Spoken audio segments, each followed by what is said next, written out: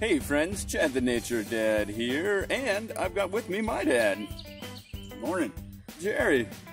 So here we are, we found this snapping turtle that was hanging out on the road. We're gonna give him a little bit of help here. Here, he's crawled out, you can see. He's got all the little duckweed hanging out over there on the top of his head. And we know this one's a snapping turtle because it's got all of these cool little spikes around on its shell and its tail. Shows that's what makes it a snapping turtle. And now these guys, they've been around since dinosaurs' time. They're almost prehistoric. And most of the time, if you find a snapping turtle on land, they're going to be a little grumpy because they're not in their habitat. But once they're in the water, they really just sit around and they wait for their prey to come up, and they ambush them and eat them. And you can see there they got those big claws that they use to dig down into that mud and water. Sometimes they dig down in there in the sand to lay their eggs as well. Just a moment here, we're gonna get him out of the road, get him pointing in the right direction so he doesn't get run over here.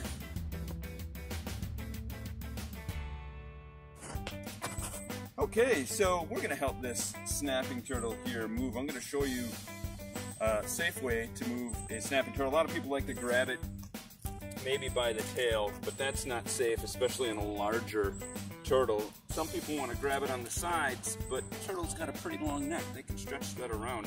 So the best place when you're going to move a snapping turtle, whoops, see that? Is to grab it by the back. And you can see here he's not real happy. He's giving me, trying to snap around and get me. So if I had my hands on the side of the shell, this guy's going to be able to really give me a good snap, possibly take off the finger.